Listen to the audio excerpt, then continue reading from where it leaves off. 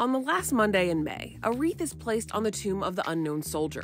American flags are placed on the grave sites of fallen soldiers at Arlington National Cemetery, symbols of Memorial Day, a time to honor our fallen service members. But is it true that Memorial Day was originally called Decoration Day? Using these sources, let me walk you through the history of the holiday and why its name changed.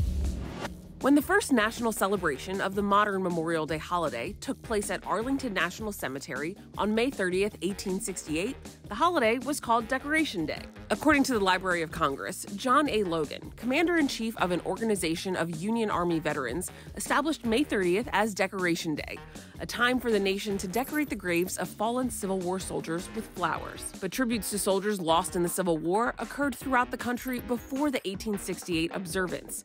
The U.S. Department of Veteran Affairs says approximately 25 places, many in the South, have been linked to the holiday's origins.